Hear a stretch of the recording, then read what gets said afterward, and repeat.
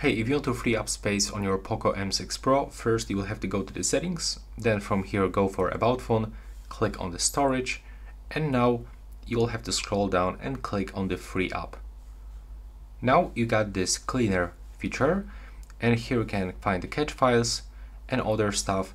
And if you want to select or unselect something, or if you want to view what you are actually going to delete, for example, when I click on the cache files, as you can see, there's like something from the Roblox and the Subway Surf. So I can, for example, if I want to stay with this stuff from the Roblox, I can click on it, and now I can tap to clean up. And that's the trash size, and now it was successfully removed. And you can also click on the settings icon in the right upper corner, and you can also get some reminders about the cleaning and also set it as a schedule. So that's all right now. Please subscribe to my channel and see you in the next one.